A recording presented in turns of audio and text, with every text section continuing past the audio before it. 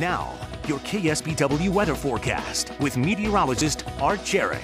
Good morning to you. Starting out with some breezy conditions, to our north, but as you get down to the southern portion of the Salinas Valley, we are cold. Yeah, the winds have slowed down and backed off, and we're seeing temperatures all the way down to 25 degrees in Bradley, 30 in San Ardo, 34 King City, 33 in Greenfield, and Soledad at 36.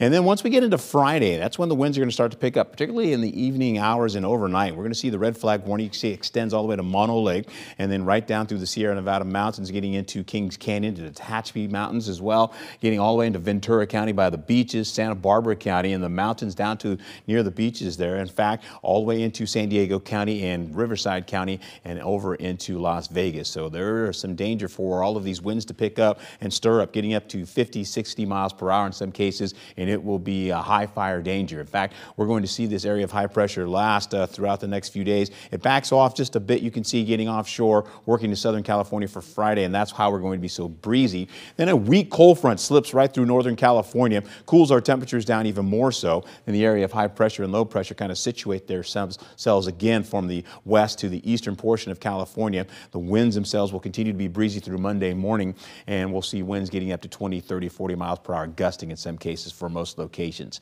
59 in Eureka today, getting to 64 in Bakersfield and 78 as you go into Palm Springs, 56 for Lake Tahoe. Then today, sunny and fairly mild temperatures with mountain winds tapering off. They're going light for everybody else as we go through the afternoon. We're going to see 5 to 20 mile per hour winds, and that's pretty moderate throughout the day as they pick up back around 3 o'clock. 61 in Ben Lomond today, 70 in Salinas to 68 once you get into Monterey, 68 also for Big Sur. And once you get onto the inland side, we'll see temperatures from the mid-60s all the way up to around 74 degrees for Carmel Valley, 71 in King City.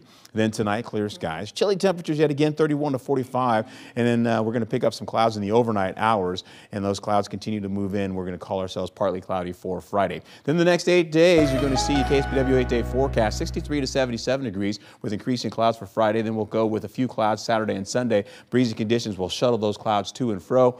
And what's going to happen for us is we're going to see eventually a slight chance of rainfall for Wednesday, and that's going to be early in the morning into the afternoon, then up and out it goes, and we get into, similar conditions for clear to partly cloudy skies and mostly sunny skies on Thursday. Take a look at the cold air that's coming in and settling in for the weekend.